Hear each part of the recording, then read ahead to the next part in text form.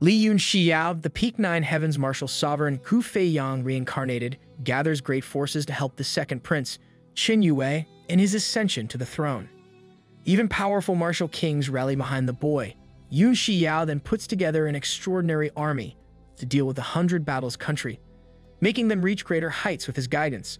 Now, he faces off against Li Yi and the Golden Lion army, giving them a taste of his true strength.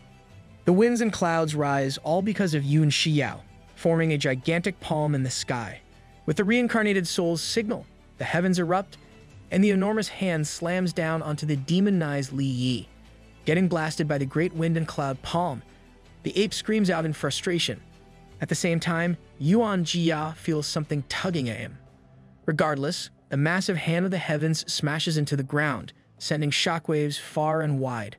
While the entire battlefield braces itself for impact, Jimeng notices Yun Xiao flying through the air from his own attack's recoil and rushes to save him, asking the boy if he's okay.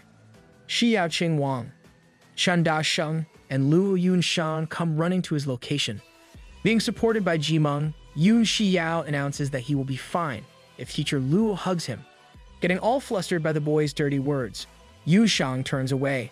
Dasheng laughs, noting that Yun Xiao must really be alright if he is still flirting with a woman in his state. Blood got that wounded Riz. In a split second, the commander-in-chief's entire demeanor changes as he turns over to make the Golden Lion army pay. Meanwhile, Jia Lan Academy's student army gathers over the crater formed by Yun Xiao's great wind and cloud palm, wanting to confirm Li Yi's corpse. However, despite the fact that they saw him getting hit with the attack with their own eyes, the ape is nowhere to be found. Instead, Yuan Jia's bloodied corpse lies buried in the earth. Not having seen Li Yi escape, even Kong Li Chun is left questioning how he managed to do so. This dude got more plot armor than the protagonist. Of course, the martial lord has better things to worry about at the moment, as Qing Wang, Da Sheng, and Yun Shang march towards him. The Golden Lion army is in the same deep trouble as they get confronted by the student soldiers, brimming with killing intent. Yu Xiao gets up with Jia Rong's help, getting asked how they should deal with the enemies now. Boasting about his status as the general of the Golden Lion army, who is just doing his task, Kong Li Chun questions whose authority they are punishing him on. He hopes to come up with a logical excuse, praying that his high military rank saves him. Hearing this, Yu Xiao orders Jimeng to tell him whose authority it is. The latter charges forward, landing a thunderous gut punch on Kong Li Chun. As the general goes flying, Jimeng leaps after him to knee him right in the stomach. A barrage of fists follows, making Kong Li Chun beg Jimeng to stop hitting him. Of course, he only does so when Yun Xiao tells him to. Towering over the bloodied general, the boy confirms that he finally knows whose authority it is now. Seeing Kong Li Chun begging the enemy for mercy, the Golden Lion army shakes in fear. At the same time, Yun Xiao asks the decades-old general how he even became a martial lord, considering he still doesn't understand the concept of letting his fists do the talking. The boy announces that the general will at least die understanding it. Hearing this, Kong Li Chun protests wildly, questioning who Yun Xiao is to ignore the imperial law. The reincarnated soul declares that law and teachings are worth nothing to him, but almost making him lose his life is a crime worth death. Spit, my king. Begging for mercy, the martial lord of the Four Quadrants realm vows to finally pledge his loyalty to Yun Xiao if his life is spared. Acknowledging Kong Li Chun's worth as a martial lord, Da Sheng notes that having him by their side would help them greatly. However, Yun Xiao simply snarks. After all, on the path of martial arts, a martial lord hasn't even scratched the surface. These words leave Qing Wang, Yun Shang, and Da Sheng all in disbelief. Devoid of all remorse, Yun Xiao shouts out, "Execute." With this, Jimeng coldly beheads Kong Li Chun. Declaring that Kong Li Chun deserved to die 1,000 times over for his crimes, Chen Da-sheng warns the Golden Lion Army's vice commanders that they are up next. Huang Hong and Hua Man, the army's two vice commanders, come forward to greet Da-sheng. For Kong Li Chun's sin of conspiring with the enemy, he will now officially change the Golden Lion Army's lineup. The commander-in-chief inquires if there are any objections, and both vice commanders vow to not object to his will. With this, Da-sheng assigns Huang Hong as the Golden Lion Army's commander, giving them a chance to atone for their past mistakes by returning to the front lines. Loud chants erupt as the former deserters take an oath to protect their homeland. Meanwhile, in Mu Lian Tian's residence, the greedy city lord paces about, worrying if Kong Li Chun can get his wealth back. Wu Guang tells his father not to fret, as the Golden Lion Army's general is a great martial lord. However, this reassurance gets him smacked away, as Wu Lian wasn't asking him, but Banbing Bai. The commander thinks that getting it back won't be a problem, though making Kong Li Chun spit out all the recovered wealth would be impossible. Of course, it's still better than losing all of it. Impeccable argument, sire. As Mu Lian Tian imagines furiously tearing the brats apart piece by piece, a guard informs him that the Golden Lion Army has returned with them. However, before the guard finishes his briefing, Wu Lian Tian and Wu Guang rush out. The city lord tells Commander Ban to come with him, to welcome the army back, hoping to break every single bone in the thieves' bodies, only to hear Yun Xiao declare that there's no need for that. Slashing up the piggy father-son duo, the reincarnated soul, puts Banbing Bai in charge of Sunshore City's administrative matters for now. With a discerning gaze, the former warns the latter not to disappoint him. Sometime later, inside the Central Army's main commander's tent, Chunlin questions Yun Xiao's recent feats and wonders if he's still human. After all, the blue-black killing that was coming from the student army, Chunlin had only ever seen crazed serial killers emit before. As he deems the student soldiers to be gods of killing, Da Shun informs him of an ancient legend. If a battlefield gets too bloody and cruel, the god of killing will descend on it. Engulfed in a blue-black chi and covered in scales, no one would dare to look him in the eye. Another more ancient name for this blue-black killing intent is Ramayana, the power to kill everything. As killing intent is also a form of power besides martial arts, Da Shun concludes that there must be masters who specialize in this field. Han Qian Fang questions how Yun Xiao not only managed to learn such a rare cultivation technique, but also passed it to 2,000 people. Xiao Qingwan remarks that an expert is helping the boy behind the scenes, willing to bet his life that a 15-year-old as accomplished and strong as him doesn't have a teacher. Dumb ways to die. Da Shun agrees, noting that the person backing Yun Xiao has to be a pretty significant figure. Remembering the reincarnated soul's earlier words, Qingwan believes that his teacher must be someone much stronger than him. The commander then asks Yun Shang if he has any knowledge of this matter. After all, the technique Li Yun Xiao used against Li Yi was Gu Feiyang's Great Wind and Cloud Palm. According to rumors, the former 9th-tier refiner had 5 disciples in total. Hua Qianshu, the eldest disciple, became a martial sovereign a few years ago and currently resides in the holy city of Snowguard. On the other hand, there has been no news of the second disciple, Mo Xiao Chuan, in the past decade. The third disciple, Jun Ruyun, is affiliated with one of the 3 great empires, the Guwu Empire. Hao Lian Shao Huam, the 4th disciple, has been fighting for the position of mercenary king against the Blazing Fire mercenary group's leader, bearing no results. Lastly, the one that they are most familiar with, and the 5th disciple, Yang Di.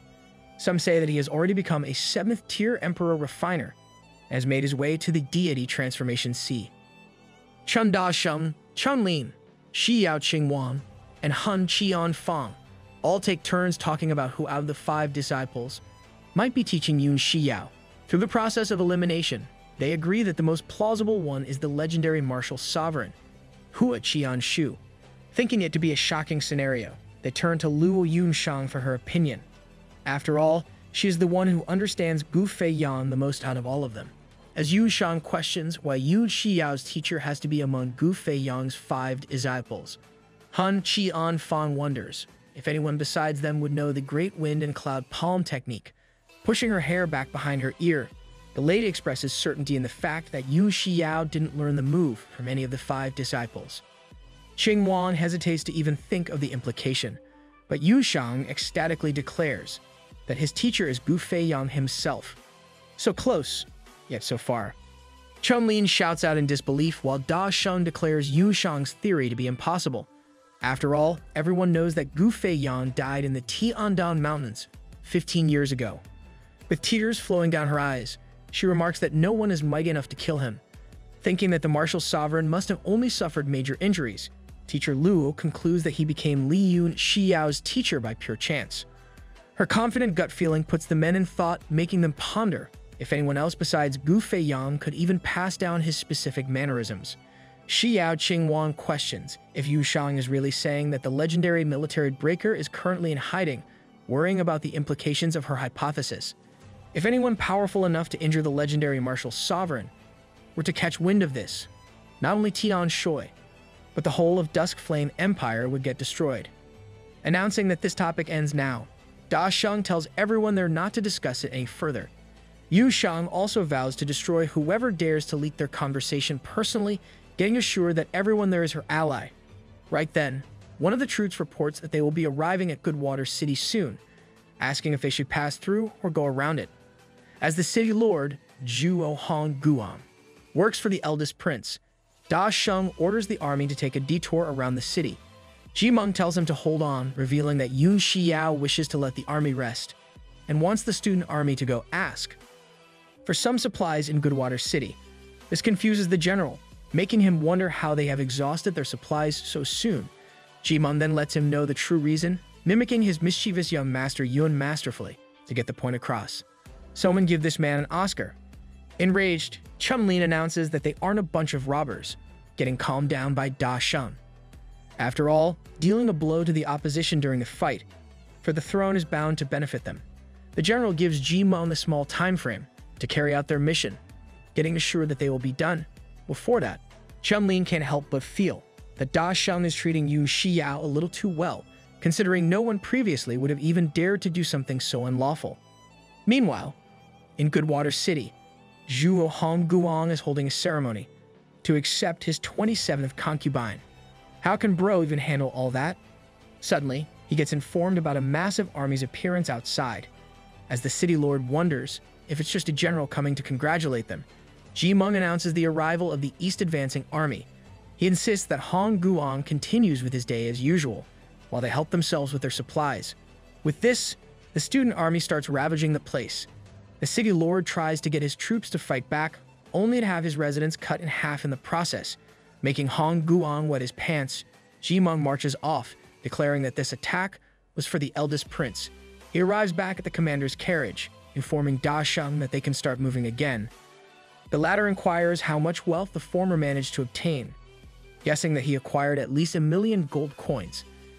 Ji Meng reveals that it wasn't even a tenth of what they got from Sunshore City, shocking Da Sheng, having been unaware of the fact that they robbed another city before this. Not only that, but the amount of wealth they retrieved from Sunshore City was about 100 or 200 million gold coins worth. Hearing this, Chun-Lin, Han Qianfang, and Da Sheng lose their minds. Ji Meng then heads off to report to his young master Yun, leaving behind the 3 depressed men. After he leaves, Chun-Lin, who has never seen so many gold coins in his life, despite being a commander for many years, complains to his father in tears. Han Qianfang agrees, prompting Da Sheng to furiously turn around. Not wanting to be blamed for what happens next, he observes the army's course, checking to see the number of lands owned by the eldest prince in their path. Only finding 5, Da Sheng deems them to be not enough. Blinded by greed, the general declares that they will take a longer route to rob 3 more cities, thinking that Li Changfeng won't mind the extra 2 days. Dude's about to be richy rich at this rate. Looting all of the eldest prince's cities in their path, the central army joyfully marches onwards. Soon, news reaches Qin Yang, leaving him infuriated. After all, in just a few days, he has lost all his power that he spent years accumulating. Gao Feng notes that Li Yi was right all along, as their downfall began ever since Li Yun Xiao sided with Qin Yue. Seeing Qin Yang lose his mind, the martial lord tells him to calm down. Gao Feng urges the eldest prince not to forget about their trump card, reminding him that they will be fine even if the entire world is against them. Entrusting his hopes and dreams to his biggest and only trump card, Qin Yang vows to finish off all those who dare oppose him. 8 days later, the central army arrives at the insignificant Eternal Peace Sea, getting welcomed by the city lord, Yuan Zijin. Despite greeting them quite warmly, the city lord actually only wishes to avoid responsibility when the 100 Battles country comes there. Regardless, the central army sets up camp in the ghost town of the city. Da Sheng, Qing Wang, Yun Shang, Yuan Zijin, Chun-Lin, and Han Qianfang begin discussing their next course of action. Soon, Yu Xiao, Ji Meng, and Ji Yarong arrive there. apologizing for being late. Suddenly, Yun Shang gets up from her seat and starts fawning all over the reincarnated soul. "Keep it in your pants, sis." Thinking that Yun Xiao is Gu Feiyang's disciple, the lady wants to devote herself to protecting and caring for him. Unaware of their prior conversation, the boy gets worried about Teacher Luo's demeanor. He starts wondering if she knows of his true identity, considering it's something no one would believe even if he told them, seeing everyone looking at him suspiciously. Yun Xiao bursts into a sweat. He then takes his seat beside Da Sheng, making the city lord question if someone as young as him is also a general to get treated like this. With everyone there, Yuan Zijin informs them of the current situation, worrying that the Eternal Peace City will be next if the Shining Gold City falls. Moreover, the three small towns ahead of them, namely Phoenix Mountain Town, Soaring Phoenix Town, and Three Suns Town, have already fallen to the 100 Battles country. As such, Yuan Zijin has no way of knowing the exact number of enemy forces, but estimates it to be about 800,000. Da Sheng feels that there's something wrong with this entire situation, as they have been marching for about half a month now. The 100 Battles country should have heard about it and made a move. Since they haven't done so, it could only mean that the enemy isn't afraid of Tian Shui's forces. Theorizing what he would have done if he were the enemy's general, Chumlin concludes that the 100 Battles country staying in a standstill just doesn't make any sense. You're just not smart enough, lil bro. This prompts Da Sheng to ask Yun Xiao what he thinks about all this. The boy questions why the 100 Battles country can't just wait for them, getting told that their numbers would overpower the enemy once they arrive at Shining Gold City. However, Yun Xiao thinks that the general is tunnel visioning on the enemy's numbers, without considering their strength. He brings up the possibility of the opposing army being comprised entirely of martial warriors, a thought that Han Qianfang and Chunlin deem impossible. Upon Qingwang's inquiry, Yun Xiao confirms that they should take elite soldiers into account. After all, even a million-strong army wouldn't stand a chance if the enemy had a martial grandmaster on their side. Of course, he is only making an improbable hypothesis, since the city would have already fallen if that were the case. So, Yun Xiao concludes that the 100 Battles country's real goal isn't to take land or cities. Hearing this, Da Sheng quickly orders a scout officer to pick out 300 elite men to investigate the 100 Battles country's positions. The city lord gets assigned to deal with the background stuff, while the rest return to their posts and wait for orders. Later, Yun Xiao heads back to his temporary residence, accompanied by Yun Shang in the house's yard. The boy feels awkward, assuring her that he will be fine from now on. As Yun Xiao asks Teacher Luo to go back, she starts playing with her hair. Since Yun Shang hasn't found a place to stay yet, she remarks that she will just stay there with him, leaving the poor guy in disbelief. Ara time at last. Taken aback by Yun Shang's brazen words, Yun Xiao timidly tries to explain that the house is already full. Right then, Mengwu peeks out through the house, announcing that Teacher Luo can stay with her, since the bed in her room is quite big. Yun Xiao furiously smirks at the girl, questioning if he should squeeze in with her in her big bed too. While poor Mengwu runs off crying, Yun Shang asks the boy if he doesn't want her there. Yun Xiao tries to pretend otherwise, making it seem like he was just afraid of the place being too shabby for someone of her stature. Heading inside, Teacher Luo asks Yun Xiao to follow her, having something to ask him. As the two enter a bedroom, Yun Shang quickly locks the door and casts a noise cancellation seal to prevent others from eavesdropping. Thinking that the lady has guessed his secret and can no longer suppress her love for him, Yun Xiao's processor overloads. My goat's time has come. Even if she were to forcibly do the deed with him, the difference in their cultivation would make it impossible for him to resist. Not having any other choice, Yun Xiao sits down on the bed like a helpless damsel and accepts his fate. At the same time, Yun Shang removes her coat and glasses, confirming that she is mentally prepared for what's about to happen. Wanting to hurry up so his nervousness can subside, Yun Xiao starts stripping. Baffled, Teacher Luo questions what he is doing, only for the boy to take it as a complaint about him, not being proactive enough and helping her out first. Top 10 pictures taken moments before disaster. With this, Yun Shang finally loses it. Erupting with rage, she summons her axe and rains it down on Yun Xiao, who is still under the impression that this is some special game.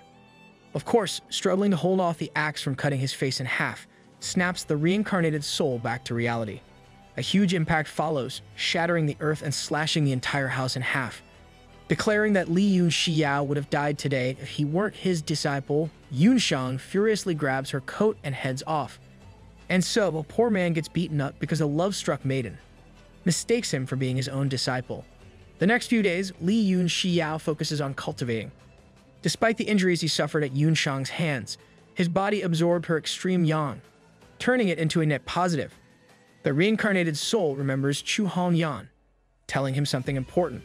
The first time a woman who cultivates the 9 Yang True Qi, the treasure of the Heavenly Night Palace, does the deed with a man, she will leave a small amount of the pure Qi in her partner's body. I volunteer for the job. Yun Xiao mischievously wonders who will be able to get such a great benefit from Yun Shang. All the while, this shadow trains his soul power in the Divine Realm Tablet's Monument of the World God. Admiring his body of glass, Yun Xiao thinks that it's about time he starts collecting ingredients to refine the adversity-destroying pills. Right then, his godly evolution technique disappears. Yun Xiao turns around only to see the true soul phoenix flying in the sky. He wonders how the mythical creature can be within the Monument of the World God, not having seen it even in his previous life. However, Yun Xiao soon comes to understand that it is only the shadow of the phoenix, as a legendary true soul could never be trapped in an artifact. As he questions the strange things that are happening, Jimeng arrives at the door. Within the city lord's residence, the meeting room teems with an ominous energy. Arriving there, Yun Xiao inquires about the situation. Da Sheng reveals that they have lost contact with all 5 batches of scouts that they sent out. To make things worse, everyone in the last 2 batches was even equipped with cloud-piercing arrows to send a signal in case of any danger. But Yune disappeared without a trace. Due to the scouts' formation, it would also have been impossible to silently wipe all of them out. In all his years, this is the first time Da Sheng has ever encountered such a situation. Bro was fighting certified bums all this time. Hearing all this, Yu Xiao worries that his previous predictions have appeared to be true. Not only has the 100 Battles country stationed experts throughout the area, but has also set up an array encompassing the 3 towns, which has caused their current predicament. As the commander-in-chief questions what they should do now, a soldier comes rushing there, informing him of a strange phenomenon taking place in the sky towards the south. Having a gut feeling about what it is, Yu Xiao quickly rushes outside. Just as he thought, the sky is riddled with remnants of the true soul phoenix. Xiao Qingwang and Da Sheng follow after the boy, vowing to not let the 100 Battles country get their hands on the exceptional treasure. Not wanting to delay things any further, Da Sheng decides to order an all-out attack. Qingwang agrees, thinking that no array can trap their 800,000-strong army. Oh, you sweet summer child. Of course, Yu Xiao has seen arrays capable of trapping even 8 billion people in his lifetime. Even if the 100 Battles country doesn't possess such a great power, Yu Xiao wants to approach the situation with caution by scouting the area first. Da Sheng gets confused, as not even the most exceptional scouts they sent previously managed to return. With a smirk on his face, Yu Xiao announces that it's time for him to go instead, only for Yun Shang to resolutely shut him down. Being interested in the treasure as well, Xiao Qingwang offers to accompany the boy. However, Yun Xiao declares that it isn't possible. After all, the commander will become a burden without Teacher Luo's extreme Yan Qi, suppressing the benumbing Qi inside him. Instead, he wants Jimeng to follow him. Getting her words ignored, Yun Shang angrily grabs Yun Xiao's collar, instructing him not to play hero in an all-out war. In response, he secretly says something to the lady using private sound transmission. With this, Teacher Luo backs off, leaving the others curious about what just happened. Last moment. Accompanied by Jimeng, Yu Xiao heads out, telling everyone to just wait for him to bring good news. Later, the duo arrives before soaring Phoenix Town. Jimeng informs Yun Xiao that his universal detect was reflected, meaning that there's an array up ahead. The reincarnated soul then activates his detection demon mood technique, mapping the entire area in front. Much to his dismay, not a single person in the town is still alive. Having seen the deformed corpses of the town folk, Yun Xiao deems the situation to be more complex than he had anticipated and wants to be extra careful from now on. Meanwhile, Jia Rong cries uncontrollably at his recent lack of screen time, questioning why his young master Yun is treating him, his first slave, like this. Arriving before the town, Yu Xiao and Jimeng find it surrounded by a powerful barrier that can't even be detected by ordinary peasants. However, for the two of them, walking through it proves to be an insignificant task. Entering the barrier, the duo comes across the deformed corpses of soldiers and civilians alike. Jimon grits his teeth at the cruelty of the 100 Battles country, while Yun Xiao ponders over how all the people died, considering their flesh wounds don't appear to be man-made. Noting that the messy wounds of the victims look like they were chewed up by beasts, the duo realizes that the culprits behind the act are monsters. Right then, the corpses begin to glow a green hue, and a buzzing sound rings out. Small parasitic bugs begin swarming out of the corpses' mouths, surrounding Jimon and Yun Xiao. Well, thanks for the trauma guys being the first-tier monsters, named nasal bugs. Each of the creatures is as powerful as a martial warrior. By mass reproducing in places where many corpses lay, they make up for their low power and numbers. Fortunately, a lot of them look like hatchlings at the moment, not possessing that much strength. Only a few old bugs are as strong as a peak martial warrior. Jimon frets over the monsters' numbers, getting told not to worry about the unintelligent and ugly bugs. Deeming them as fun to kill, Yun Xiao swings his icy third-tier Shuan weapon with a dance-like motion, impressively taking down 10 monsters in one strike, despite being a martial warrior himself. Dude is just Himothy. Impressed by his master's prowess, Jimon refuses to fall behind. Stepping in front of Yun Xiao, he unleashes his Peach Blossom Sword Intent, ripping the nasal bugs to shreds. Not needing the protection, Yun Xiao instructs Jimon to just kill the monsters, albeit doing it in a non-flashy way to save his energy for later. Of course, Yun Xiao himself runs wild with the third-tier Shuan weapon. Moments later, the strongest nasal bug makes its appearance, possessing the power of the Two Forces realm. Turning towards the beast, Yun Xiao releases his Lotus Sword Song. In just a few seconds, he completely freezes the second-tier monster. Jimon jumps in, letting rip his Peach Blossom Sword, intent to slice the frozen nasal bug to bits. Yun Xiao claps at his trusty aide's sharp technique, remarking that he will break through in no time. Feeling glad to be able to learn from him, Jimon expresses gratitude to his master. Meanwhile, on Phoenix Mountain, the enemy forces belonging to the Duskflame Empire gather under an array. Firstly, the High Palace Deputy and Palace Lord, the Six Directions Realm Martial Grandmaster named Cheese Nun Z. The rest are the High Palace Hexagrams, the bewitching duo of 5 Elements Realm Martial Kings, Sun Shi Yume and Li Wan Shi. Ain't know why they kinda. 4th-tier Refiner Hu Yan Ming, another 5 Elements Realm Martial King Song Chum Tian, and the 4-star Martial Lord Xu Ping Hong. Finally, the man who injured Xiyao Qing Wang and Chun Da Sheng, the 5 Elements Realm Martial King by the name of Yi Xiao Shan. All these mighty foes take the stage at Phoenix Mountain. The array, marked with the symbol of the true soul Phoenix, burns fiercely, getting handled by Hu Yan Ming.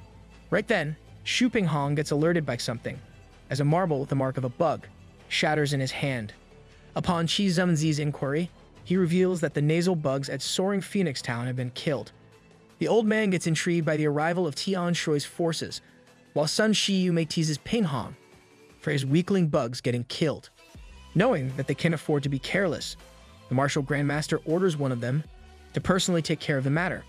Shi Yume volunteers to go along with one Shi, but Ping Hong quickly starts heading on his beastly ride instead, announcing that he will go, as they were his nasal bugs. Yi Xiao Shan warns the 4-star Martial Lord that he would be no match against Xiao Qingwang if he was the one who entered Soaring Phoenix Town, but Zhenzi declares that the commander is no one to be afraid of. Moreover, as Ping Hong possesses the mystic cloud-shaking thunder roar, he wouldn't lose to a martial king anyway. Still, the Martial Grandmaster assures Xiao Shan that they will send more people if things go wrong. Today on how to trigger a red flag. Shi Yume then tells Xiao Shan, who has been at 100 Battles country for quite a few years now, that their master misses him. Feeling indebted to the king of 100 Battles country, the martial king has spent the past decade advancing their ranks. Soon, his efforts will bear fruit in the upcoming ranking battles, leaving him with no regrets. After fulfilling his debt, Xiao Shan vows to return to the High Palace, focusing only on martial arts, disregarding all worldly matters. Emanating a threatening aura, Song Chung Tian remarks that he will feel lonely without having a good opponent like Xiao Shan to keep him company. Blood thinks he's the Vegeta to his Goku. Of course, the latter thinks this is BS, as he hasn't been a suitable opponent for the 8-star Martial King for a while. At the foot of the Phoenix Mountains, Ping Hong confronts Yun Xiao and Ji Meng, expressing disappointment at his opponents being a mere 2-star martial lord and a 9-star martial warrior. The man labels them as trash, only to get interrupted and told that he doesn't have to introduce himself. Not because they know him though, but because they don't want to. Ji Meng snickers at Yun Xiao's comment, while Ping Hong gets enraged and prepares to attack the sharp-tongued boy. Once again, he gets ignored, as Yun Xiao shows interest in the attack of the beast he is riding instead, the mystic cloud-shaking thunder roar. The reincarnated soul thanks the heavens who have sent him a mystic thunder beast, right when he needed mystic thunder blood. Ordering Ji Meng to keep Ping Hong busy, Yun Xiao announces that he will face the beast. Hearing this, the foe starts laughing like a maniac, as even a docile 5th-tier demon beast is as strong as a martial king. A mere martial warrior stands no chance against the mystic cloud-shaking thunder roar of a bloodthirsty one. Of course, Ji Meng gives Ping Hong no time to finish his monologue and unseals his agile serpent to attack him, dodging the incoming strike. Ping Hong vows to get rid of Ji Meng before moving on to Yun Xiao. A ferocious back-and-forth battle ensues, leaving the reincarnated soul with the 5th-tier demon beast. Yun Xiao lets out a mischievous grin, making the creature take a step back.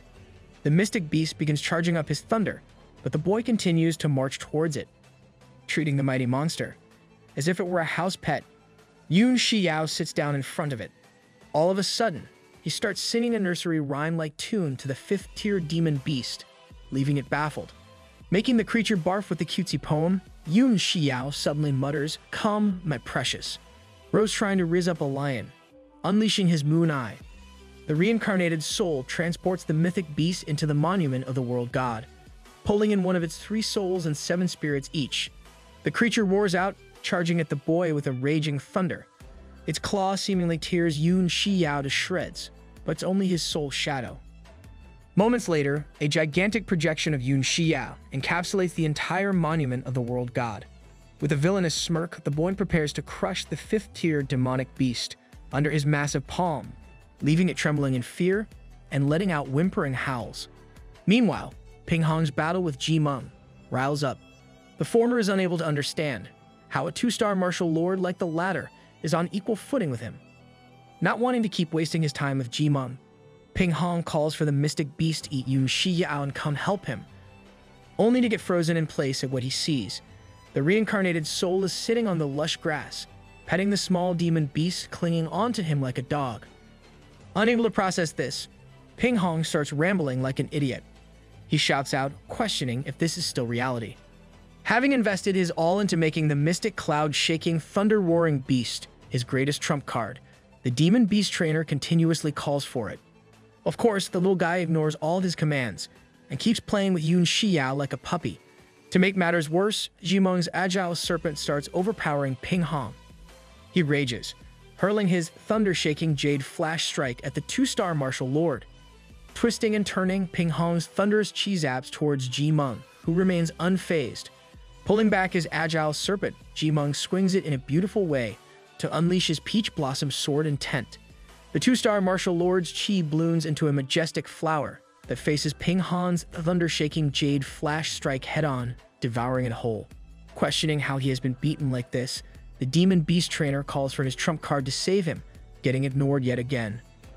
Understanding that he will just die in vain there, Ping Hong starts running and hopes that the others can deal with them. However, Ji Meng isn't willing to let him go that easily. Closing his eyes, he remembers how Yun Xiao performed the Lotus Sword Song and tries to mimic his movements.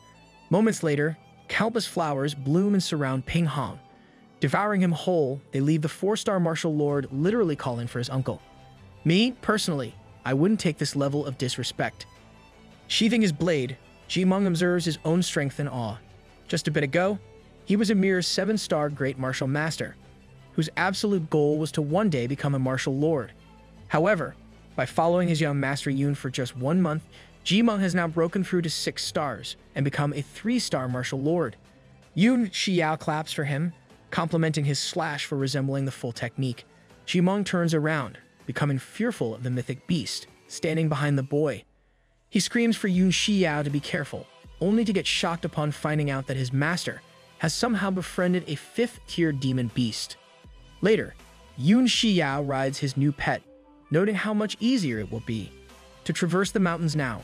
Right then, a massive slash comes flying towards them from the forest, cutting up all the trees in its path. Jumping off the demon beast, Yun Shiyao instructs it to dodge the attack as well. As he lands back on the ground, 2 shadowy figures march towards him. Sun Shiyume and Li Wenshi reveal themselves, questioning how their brother Shu not only lost to such lowly maggots, but also got his little lion tamed. Skill issue. Yu Shiyao snarks back, wondering if they are also from the trashy sect that the lion tamer belonged to, thinking that the boy has a death wish. When she tells Shiyume to capture the beast, while he kills the 2 mice standing before them. They can finish off the mythic cloud-shaking Thunder Beast later, using its blood as a high-quality restorative to power up even more. Swooping around like a wild beast herself, Shiyume closes the distance between herself and the creature. The demon beast roars out, teeming with thunder. It leaps at the girl. Suddenly, Shiyume unleashes her Decennium Bane water ring and shouts out, "Hold!" The flowing water wraps around the mythic beast, seemingly trapping it in a bubble. Shiyume boasts about how easy it was to capture the mutt, only for it to shatter her Decennium Bane water ring. The thunderous outburst. Annoyed, the girl commands the 5th-tier demon beast to just stay put and shoots a bubble of water at it. This time, the mythic beast is unable to break free, seductively informing the creature that its blood will be drank later.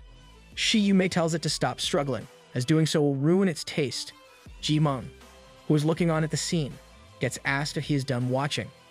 Much to his dismay, a gigantic goblin-like creature is marching towards him. What in a discount Hulk is this?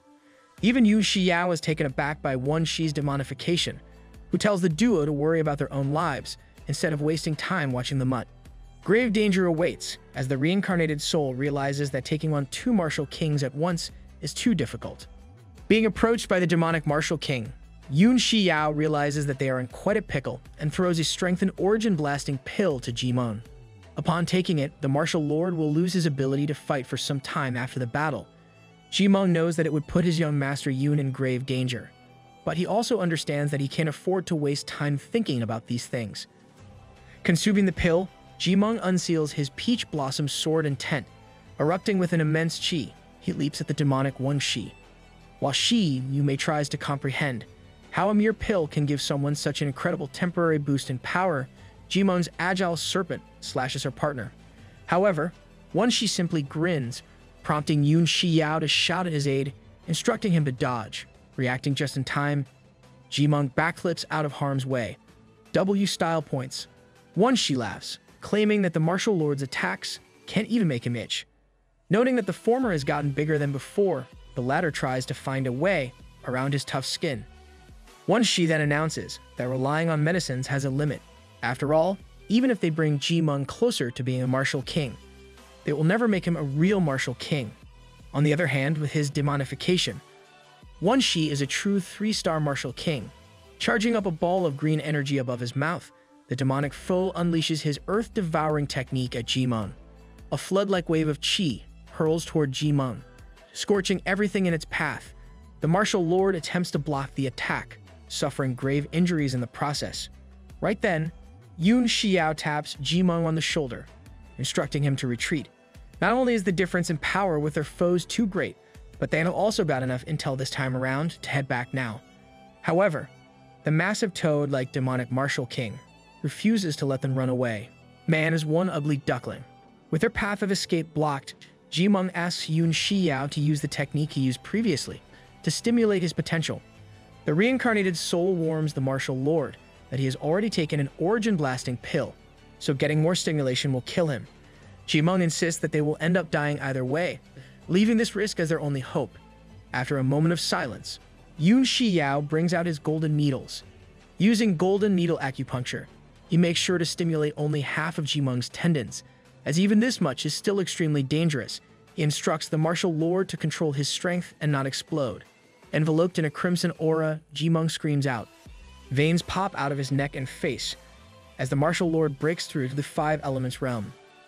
Shiyume and Wenshi look on in disbelief as the latter unleashes his crimson toad demonic technique at his foe. However, The martial king's full power attack gets blocked by Jimung's lotus sword song, leaving him baffled. This time, Wan Shi prepares to attack with 120% of his power, only to get snarked at by Jimung. Even with his bloodshot eyes, the Crimson Toad demonic technique clashes with the lotus sword song, shattering Jimung's agile serpent to bits. Breaking the martial lord's Xuan weapon, Wan Shi pushes him back and announces that he can now die. However, Jimung lets out a maniacal grin.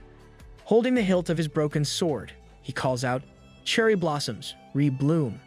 The broken shards of Jimung's agile serpent swirl around, gathering over the hilt. Wan Shi exclaims in disbelief as the martial lord unleashes 10,000 blooming blossoms at him. Countless shards of the agile serpent hurl towards the martial king, forcing him to use his Crimson Toad True Body's block. Suddenly, Yun Xiao shouts at Jimung to catch something, having thrown Li Yi's benumbing frost sword to him.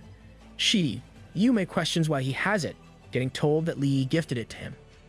Yun Xiao asks the girl if she has a problem with it, infuriating her with his tone.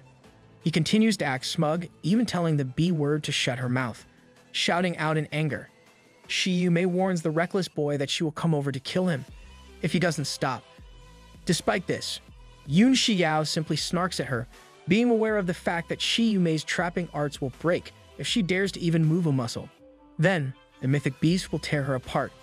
The reincarnated soul then proceeds to mock Yume for her fake eyelashes, telling her to just be a good girl if she can't kill him. Dude is who people think Giga Chad is, while Yume gets the ever-living crap annoyed out of her. Once she gets bombarded by Jimung wielding Li Yi's Xuan weapon, Yu Xiao worries for him, as the martial lord is currently burning up his lifespan in exchange for small bursts of power. Ignoring the side effects of his newfound powers, Jimung rages like a wild beast. Ferocious yet meticulous, he unleashes a barrage of sword strikes on Wan Shi, finally cutting through his thick skin. Unable to hold on any longer, the martial king screams at Yume to help him, prompting her to run to his aid. As Jimung prepares to land the finishing blow, Yume uses her water chi to block his attack and push him back. Understanding that the martial lord can't maintain his heightened state for long, Yume picks up Wan Shi and starts retreating, wanting to come back after reporting to their martial uncle. Right then, a monstrous roar echoes throughout the mountain. Free of its water prison, the fifth-tier demon beast crackles with an immense chi, unleashing its mystic cloud-shaking thunder roar. As the attack starts catching up to the retreating martial kings, Yume seductively asks Wan Shi if he loves her. The latter confirms that he does, though wonders why the former is asking at this time. Touching cheek with Wan Shi, Yume announces that he can die for her to prove it, throwing him back towards the mythic cloud-shaking thunder roar. Certified woman moment. Wan Shi screams out in agony, getting completely scorched by the blast. As he falls to his knees, Yume comes running towards him with the blade in her hands. She pushes Wan Shi onto the ground, stabbing him right in the chest. Coughing out blood, the poor guy questions why she is doing such a thing. The crazed girl shouts at Wan Shi to look at himself, reminding him that he is just a massive toad now. Kicking down on his face, she questions how Wan Shi could let her suffer like that. In exchange for his warmth, Yume gave him everything he needed to flaunt his power and charisma. Even though Wan Shi was weaker than Yi Xiaoshan and Song Chung Tian, he was still always the best in her heart. However, it wasn't enough for him. Chasing after strength to become stronger than the both of them, Wan Shi went to the land of monsters, returning as a good-for-nothing toad. I do not condone this behavior, but I understand. Yume erupts into tears, questioning if he ever thought how she felt all this time. Her husband, a toad, and the things that people say behind their backs. Thinking about all this makes Yume tremble and stomp down on Wan Shi even harder. Seeing him train in his toad-like appearance, her love for him vanished day by day, until she only wanted to end his life. Today, Wan Shi is finally dead, making Yume burst out laughing like a maniac. Instantly turning over to Jimung with a killer gaze, she provokes him to come to her, if he wants to kill her. Yume then turns into a stream of water, dissipating into the air. Jimung and the demon beasts start chasing after her, only for Yun Xiao to stop them. Exhausting his adrenaline, the martial lord falls unconscious. The reincarnated soul grabs Jimung before he falls to the ground and feeds him a restorative pill. Yun Xiao puts Ji Meng on the mythic beast's back, ordering it to take him back to Eternal Peace City. As the mutt-like lion worries for its master with bulging eyes, Yun Xiao pets it. He tells the mythic beast not to worry, promising to return soon. The two then head off their separate ways, marching towards the direction where the true soul phoenix and the monument of the world god flew. Yun Xiao refuses to give up on the spiritual treasure, even if a martial sovereign were to stand in his way. Qi Zunzi asks Huyan Ming the time it will take to activate the array, getting told that they will need around 6 more hours. Annoyed, the martial grandmaster reprimands the 4th-tier refiner for not keeping his promises. Yan Ming reminds Zunzi that he is deciphering an ancient seal left behind by a great power, a task he wouldn't have been able to accomplish even in 10,000 years, if the seal hadn't been worn down over the years. As Yang Ming exclaims that this speed is fast enough as is, Shi Yume comes running there in tears, revealing that both Wen Shi and Ping Hong have been killed. Yi Xiao Shan wonders about the identity of the attackers, as even he would be a little afraid of Ping Hong's martial king-class mystic cloud-shaking thunder beast. At the same time, Song Chung Tian questions how martial kings like Shi Yume and Wen Shi couldn't stop them. The girl's subsequent words baffle her allies even more, as she reveals that just 2 people did all this, with one of them being a martial lord and the other a mere martial warrior. Moreover, the mystic cloud-shaking thunder beast was somehow tamed too. Not only that, but the martial warrior also used some mysterious technique to raise the martial lord's strength to the 5 elements realm instantly. He just had the power of God and anime on his side. Hearing this, Yan Ming gets intrigued. After all, only a great refiner with extremely strong soul power could have tamed a 5th-tier demon beast that already had a master. Furthermore, even as a 4th-tier refiner himself, Yan Ming has never heard of a technique capable enough of raising someone's ability by an entire major realm. Not being interested in all this, Zhunzi instructs everyone to be alert, vowing to skin them alive if they make any mistakes in these last few hours. Noting that the martial lord got heavily injured during their battle, Shi Yume thinks that the martial warrior and the beast wouldn't dare to climb the mountain now. However, Yan Ming disagrees, as their enemy has already arrived. Hiding behind the bushes, Yun Xiao bursts into a sweat upon seeing the martial grandmaster and the 4th-tier refiner. As the boy wonders how the 100 Battles country managed to get such strong forces, Zunzi shouts at him to come out if he doesn't want to die. Coming out with his hands above his head, Yun Xiao asks if he can now live, only to get instantly captivated by the Crimson Bird Divine Flames array. Having doubted that a mere martial warrior would chase her alone, Shi Yume shouts at Zunzi and confirms the body's identity. The martial grandmaster declares that Yun Xiao shouldn't have come up the mountain if he wanted to live, refusing to let him do so now. Still holding his hands above his head, Yun Xiao scolds Zunzi for going back on his word. Dude is fluent in Japanese. As the old man prepares to send the sharp-tongued boy to his grave, Yan Ming tells him to spare his life. The 4th-tier refiner wants to ask Yun Xiao something, but Zunzi insists that he shouldn't fool around. Yan Ming questions how a mighty martial grandmaster is afraid of a mere martial warrior, vowing to take responsibility if things go wrong. However, Zunzi isn't willing to entertain him whatsoever. In the end, Yan Ming takes advantage of the fact that he is the only one there capable of deciphering the array, forcing Zunzi to listen to him. Ordering Yun Xiao to get closer, Yan Ming questions if he recognizes the array, having seen the expression the boy had when he first came out. However, Yun Xiao feigns complete ignorance, making Yan Ming think that he truly isn't aware of it. After all, the only reason even the 4th-tier refiner knows of the ancient array is because of the knowledge he obtained in the High Palace's library. Complimenting Yun Xiao for being a talented 2nd-tier refiner at his age, Yan Ming asks about his master. Qi Zunzi and Song Chung Tian become alerted by the boy's prowess, with the former wanting to kill off such a scary talent before he comes back to bite him in the future. At the same time, Yun Xiao announces his master to be the leader of Tian Shui's Alchemist Association, Shu Han. Rose is certified capper.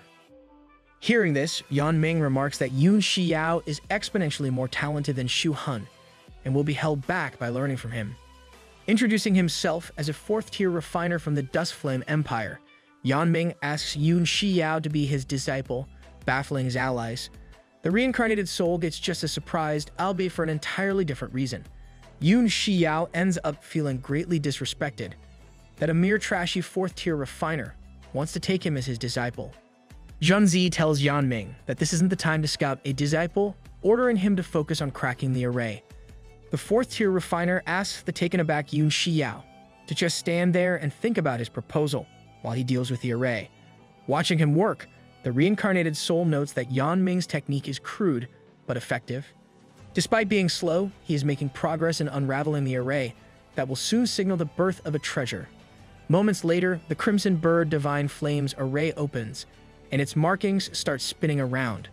With Yanming's command, the array fully unravels, revealing the true Soul Phoenix in all its magnificent glory. Or so the 100 Battle Countries forces think. Bloods are onto nothing. Of course, Yun Shiyao knows that what they see now is a mere sliver of the Phoenix consciousness. Soon, it will dissipate, unveiling the real treasure. Suddenly, the true Soul Phoenix starts flying towards them, worrying Qi Zunzi greatly. Even the martial kings aren't able to handle the pressure of the ancient treasure and fall to their knees, barely holding himself together. Yun Shiyao stands in front of them and confronts the true Soul Phoenix head-on. Enveloping everyone atop the mountain, the flames seemingly devour them whole. Moments later, they find themselves surrounded by a fragment of the true Soul Phoenix consciousness. Everyone stands in awe as Yanming questions if they are inside the ancient creature's memories. Meanwhile, Yun Shiyao realizes that just a piece of the treasure's consciousness is much stronger than his past life's consciousness as a 9th-tier refiner, thinking that there must be a reason for why they have been pulled by it. At the same time, the true Soul Phoenix starts materializing its consciousness. Soon, Yun Shiyao and the others find themselves in the Tianwu continent from ancient times, possessing origin Qi 10 times higher than usual. As Zunzi questions how they can leave this place, Yanming reveals that the treasure they are looking for should be inside the true Soul Phoenix consciousness. So, leaving is the opposite of what they should be thinking about. Yi Xiaoshan shouts at Yun Shiyao for zoning out at such a time, instantly realizing that his reaction is completely justified. The reincarnated soul stands in awe of the ancient being's real form as the true Soul Phoenix appears in front of them in all its stupendous glory. Bro looks just like Marco from One Piece for real. Looking on at the blue fire emanating from the creature, Yun Shiyao notes that the true Soul Phoenix burns with the true flame of life, the treasure that they are looking for. Legends say that the ancient true souls are existences that belong to the 10 Directions divine realm. Even ignoring the power of the true flame of life, the 10 Directions enlightenment found within the being is bound to make anyone go crazy. Suddenly, the true Soul Phoenix starts descending. As Zunzi commands his forces to grab its flame before leaving, Yanming announces that they should decide how to split up the treasure. Everyone grows wary of the martial grandmaster, worrying that he will use his strength to hoard the flame by force. However, Zunzi assures them that everyone will get a treasure. On the other hand, the 4th-tier refiner starts changing the true Soul Phoenix consciousness according to his will, as the one with the greatest soul power has the most power of the space. Hu Yanming declares himself to be the strongest person there. A maniacal laugh rings out as an alchemist unleashes his powerful soul. Realizing that his soul power isn't something that they can match, the 100 Battles country's martial kings stand down. Right then, Yun Shiyao shouts at Yanming to stop. Having been around for tens of thousands of years, the true Soul Phoenix's realm of consciousness has deteriorated immensely. So, acting recklessly might cause it to collapse, killing everyone inside it. Hearing Yun Xiao's warning, Yanming stops manipulating the space and simply questions his allies if he is qualified to take 2 shares now. Understanding that they would need his power to leave the realm of consciousness, the martial kings are forced to comply with the 4th-tier refiner. Yanming then turns over to Yun Shiyao, understanding that he isn't an ordinary 2nd-tier refiner. The former asks the latter to reveal his real master, not believing that Shu Han can raise such a disciple. Snarking back, the reincarnated soul wonders if Yanming wants to give him a share too. Of course, Zunzi would only give Yun Shiyao in exchange for his life. Just like that, the true Soul Phoenix descends, sending massive shockwaves in all directions. As Yun Shiyao starts walking towards it, Shi Yume questions what he is doing. The boy declares that he is obviously collecting the true fire, prompting Zunzi to hurl a massive blast of qi at him. Of course, the former 9th-tier refiner remains unfazed and redirects the trajectory of the attack with a simple flick of his finger. While Zunzi tries to process what's going on, Yun Xiao smugly grins, throwing the martial grandmaster's attack right back at him. The martial kings look on in disbelief, and Yan Ming questions how a mere second-tier refiner can utilize the power of the realm of consciousness. Bro's just built different. Yun Xiao declares that if Yan Ming can do it, then so can he. Enraged by the boy's comparison, the fourth-tier refiner shames him for exposing his true strength too early and vows to kill him. Forming rumbling clouds above Yun Xiao's head, Yan Ming rains down 1,000 thunderbolts to blow him up. Much to his dismay, the thunder completely avoids the reincarnated soul. Questioning who permitted him to rage a thunderstorm in his presence, Yun Xiao disperses the clouds, making Yan Ming cough out blood. Acknowledging that the boy's soul power is stronger than his own, the fourth-tier refiner inquires about his identity. Ignoring him completely, Yun Xiao celebrates being able to use his godly evolution technique inside the true soul phoenix consciousness. Brimming with power, the reincarnated soul smiles, not having felt this sensation in forever. Realizing that something is weird about Yun Xiao, Yan Ming tells everyone to attack at once. Zunzi comes back as well, commanding the martial kings to use their strongest attacks without holding back. The martial grandmaster unleashes his profound viridescent divine thunder, while Song Chung Tian fires off his holy dagger of jade flames. Yi Xiaoshan lets loose his extreme frost true chi, and Shi Yumei attacks with her concealed rainstorm claw. All their attacks combine, forming a wild burst of energy. The multicolored chi flings toward Yun Xiao, but he simply smiles in response, remarking that it's been a while since he reunited with his good friend. The reincarnated soul holds out his hand, forming a blade in it. Moments later, Gu Feiyang's transcendent Shuan weapon named Constellation Impaling Sword takes shape. Even if they are only in the realm of consciousness, Yun Xiao feels nostalgic at being able to see his beloved sword again. Standing his ground against the incoming attack, the reincarnated soul unleashes his mighty technique, Constellation Impaling Sword, Worldly Contempt. A gigantic, majestic dragon projects out of the transcendent Shuan weapon, completely neutralizing the 100 battles country's combination attack. The former 9th-tier refiner's all-out onslaught sends his foes flying, leaving his soul power almost completely exhausted. They tried so hard and got so far, but in the end, it doesn't even matter. However, Yun Xiao has no time to rest. Realizing that the realm is about to collapse, he rushes towards the blue flames of the true soul phoenix. Even though the reincarnated soul doesn't know for sure whether he can subdue the true fire or not, he brings himself to touch the ancient being. Suddenly, the blue flames flare up and start burning Yun Xiao. Scorched by the true fire, the boy screams out in agony. Getting burned by the true flame of life, the martial sovereign vanquisher refuses to die in such a place. Using the divine realm tablet's soul materialization, Yun Xiao attempts to save at least his soul from being incinerated by the true flame. As the boy laments that his body is completely scorched, a bright blue light appears in the skies. Much to Yun Xiao's dismay, the true soul phoenix has followed him, even inside the monument of the world god. Realizing that he can't even hide, the reincarnated soul regrets that his lucky second chance at life is going to get taken away like this. This time, nothing will be left of his soul, leaving him no chance of reincarnating again either. Just like that, the true soul phoenix descends right on top of Yun Xiao. Accepting his fate, the boy closes his eyes, only to open them again in the place where he died in his past life, the Tiandong Mountains. Wondering why his consciousness is still intact even after his death, Yun Xiao concludes that he must be in the phoenix's memories. Whatever, mutters the boy, deciding to just follow the ancient being and look at the Tinan Wu continent's past. Right then, the true soul phoenix flies to the top of the mountain's peak. A huge hole appears in the clouds below, followed by the sound of a wild roar. A demonic beast erupts from the clouds, having an appearance similar to the being Yun Xiao once saw in the murals in the Tiandong Mountains. Black Flame Disaster. That's what the ancient texts called the demon beast. They must have designed the nerd emoji after bro. Suddenly, Black Flame Disaster screams out, spreading raging bolts of dark chi in all directions. The true soul phoenix responds with its true flame of life, colliding with the demon beast's raging energy. A monstrous clash ensues, causing the two energies to burst open and mix. The resulting impact causes space itself to shatter, baffling Yun Xiao. As someone who was once capable of standing at the peak of the Tianwu continent, the reincarnated soul feels truly humbled. by the beast's display of power, realizing that it's the very difference between the heavens and earth. At the same time, Yun Xiao feels confused about the identity of the Black Flame Disaster, a beast that could fight one-on-one against the true Soul Phoenix, but wasn't recorded in Tian Wu's texts. This baffles him. Just like that, the two ancient beasts engage in a battle of a lifetime, clashing with each other for 7 days and 7 nights. In the end, both beings feel truly exhausted.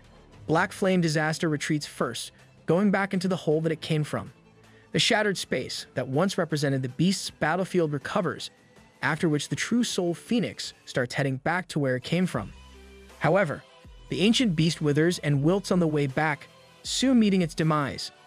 Having witnessed the true Soul Phoenix's memories firsthand, Yu Xiao wonders why it died, considering phoenixes can revive. Not knowing how his consciousness is still intact, without a body and soul, the boy questions what he should do now. Right then, the phoenix's true flame of life snaps him awake, back inside the Divine Realm tablet. However, the ancient beast's fire still swirls around Yun Xiao, quickly entering him through the openings in his body. Wait, all openings. Sus. Moments later, the reincarnated soul literally feels on cloud 9. With the mark of the true flame on his forehead, Yu Xiao's soul gets reconstructed. Not only does the boy break through to become a rank 3 alchemist, but he also feels no limit to his soul power anymore. Yu Xiao then attempts to contact the outside world, finding him back in the subspace of the true Soul Phoenix consciousness. His body fully reconstructs as well, having broken through to the level of the 3-star martial master. With this, Yu Xiao finally understands. The true flame of life wasn't trying to destroy him at all. Instead, it wanted him to be reborn anew. Even with the true flame of life directly absorbed in his soul, Yu Xiao understands that it is really hard to control and concludes that he will only be able to fully utilize its power after becoming a Peak 9 Heavens Martial Sovereign again. However, with the fire protecting his soul, Yun Xiao grins, understanding that he is practically the true Soul Phoenix itself, while they are in its consciousness. Of course, the reincarnated soul soon returns to reality, having nothing to gain from the mountain anymore. He starts heading back only to get confronted by Zun Zi. With a smug look on his face, Yun Xiao snarks at the severely injured martial grandmaster for trying to hurt him. At the same time, the latter realizes that the former has become a 3-star martial master, refusing to let him go now. Yu Xiao confidently accepts the challenge, prompting Zun Zi to tremble in fear, promising the boy that the High Palace will shred him to pieces. Once he recovers, the martial grandmaster retreats. The others from the High Palace follow, except Shi Yume, who was the weakest among them and collapsed along with the realm. Noting that it will take a year or two for the 100 Battles country's forces to fully recover, Yun Xiao thinks that it's ample time for him to become strong enough to kill them. After all, his soul and body have undergone nirvana throughout heavens and earth. He alone is the honored one type beat. Right then, the mystic cloud-shaking Thunder Beast comes running there, accompanied by Xiao Qing Wang, Chen Da Sheng, and Luo Yun Shang. Seeing them, Yun Xiao feels glad that they managed to live through today's predicament.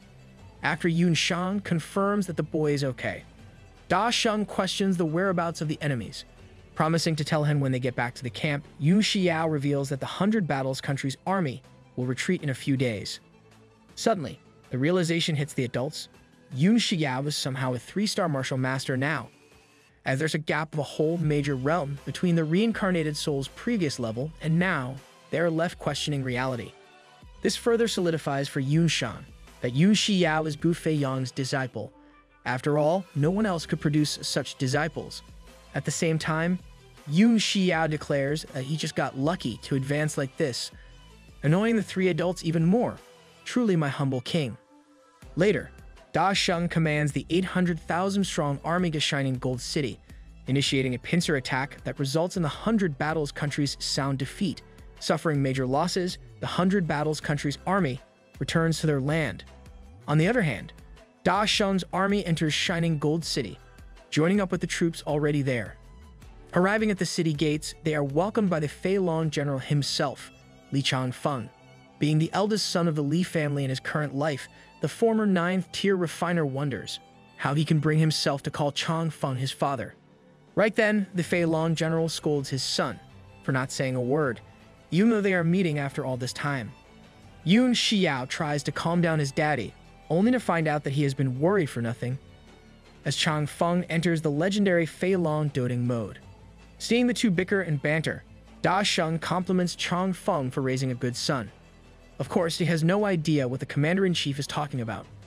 Hun, Qian Feng, and Chun Lin start giving Chang Feng an earful, scolding him for hiding a son, as talented as Yun Xiao for all these years. Poor guy getting rolled for no reason. Once again, the Fei Long general doesn't know what they are talking about. His friends then inform him of Yun Xiao, being a second-tier refiner and a 3-star martial master. Hearing this, Chang Feng is left in utter shock. Even while being unaware of Yun Xiao's advancement to a 3rd-tier refiner, he can't believe that his trash son who couldn't even cultivate before is now so competent. Tears well up in Chang Feng's eyes, prompting him to punch the ever-living crap out of Yun Xiao for tricking him all these years. After staying at Shining Gold City for 3 days, the army starts heading back to the capital, with their heads held high. Using illness as an excuse, Chang Feng distributes his duties to a few vice commanders and joins Da Sheng's army on the way back. During their journey, Jia Rong feeds Ji Meng some medicine that prevents his injuries from worsening. However, Yun Xiao worries that the martial lord is still in grave danger. As long as Ji Meng doesn't die though, the reincarnated soul is sure that he can heal him with his abilities, even if it will be a bit troublesome. A month goes by, and the army returns to the capital, shaking the royal court with their great victory. Of course, the matter didn't end with their triumph and only gave more fuel to the fire in the throne wars. Accompanied by Gao Feng, Qin Yang laments relying on the trash of the 100 Battles country. Fortunately, that thing has succeeded for him. Feeling more confident than ever, the first prince declares that he will be waiting for Qin Yue, Li Yun Xiao, and Xiao Qing Wang there. After all, he wants to have first-class tickets to witness their downfall. Outside Tian Shui's capital, a welcome platform is decorated to await the army's arrival. Traditionally, whenever an army returns from a great battle, the emperor leads many nobles and officials in personally welcoming them back. However, Qin Zheng didn't do so this time around, prompting Qin Yue to set up the welcome ceremony and platform instead. While the city guards worry about the consequences of their allegiance, Qin Yue gets informed that his father won't be attending today. With this, the second prince sits where the emperor usually would, declaring that he will be leading today's ceremony in place of his unwell father. Bro prayed for this, and it happened. All hail Prince Yue. These chants soon echo throughout the capital. After a while, Qin Yue stops them and asks his minister to note down the names of all the officials who didn't come to the ceremony today. He then asks Xunyang, the ETA on the army, deciding to wait there for the historic moment they arrive. Right then, Qin Yang arrives to spoil the ceremony, accompanying Qin Zheng and Qin Rushue. Everyone kneels before the emperor, except Qun Yang, as martial kings and above are excluded from doing so. Qin Yue gives way to his father, helping him to the throne. Meanwhile, Qin Rushue notes that she is only there to see Li Yun Xiao. Get in line, girl. Allowing his subjects to rise, Qin Zheng notes the army's flags waving in the distance. With the emperor's permission, Qin Yue starts the welcome ceremony. Sounds of trumpets and drums resound as Da Sheng leads the army back to the capital. Yun Xiao's friends try to hype up the rewards that await him after the throne wars, only to hear that he will be leaving Tian Shui once Qin Yue is crowned. Da Sheng marvels at the boy's ambitions, knowing that his name will be known throughout the world one day. Yu Shang vows to follow Yun Xiao wherever he goes, as it will get her closer to his master. Moments later, the emperor welcomes back Da Sheng's army, declaring today is not only a day where they won a war, but also one where the past will be behind them, paving way for the future. In other words, Qin Zheng will announce the heir to the throne. Drumroll time. Understanding that it will be hard for him to ascend as the legitimate heir if his father announces the eldest prince as the heir, Qin Yue tells him to wait. Qin Yang protests, but the second prince insists that he just wants to ask Qin Zheng 3 questions before the announcement. With an intimidating gaze, the emperor allows him to speak. Qin Yue first asks his father if the blade in his hands is sharp and if his army is mighty, getting his statements backed by the troops instead, a sign of rebellion against the throne. With such a blade and army, Qin Yue finally asks the most important question. Do I qualify to rule over the lands of Tian Shui? With this show of power, the battle for the throne reaches its rousing conclusion.